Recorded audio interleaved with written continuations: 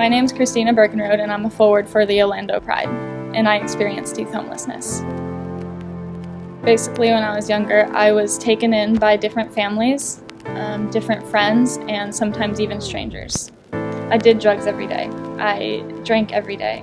I didn't know who to turn to. I felt lonely. I was feeling suicidal. I was feeling depressed. I was scared. Ultimately, I just felt lost.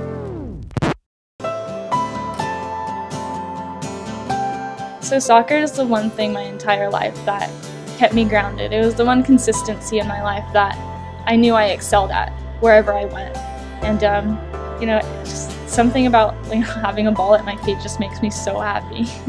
Eventually I moved into the home that I live in now when I go home to San Diego. And this family is amazing. They really just took me in and guided me in the right direction and reminded me of who I could be and who I wanted to be. And with their love and their constant support and just with simple compliments, it grew my confidence to really help me realize my potential. There are hundreds of youth in Central Florida experiencing what I went through.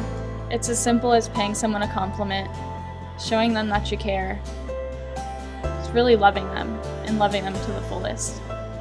You can also volunteer. Go to your local organization and spend a few hours a week. It's incredible that such small acts of kindness can make such a huge difference in someone's life. It did in mine.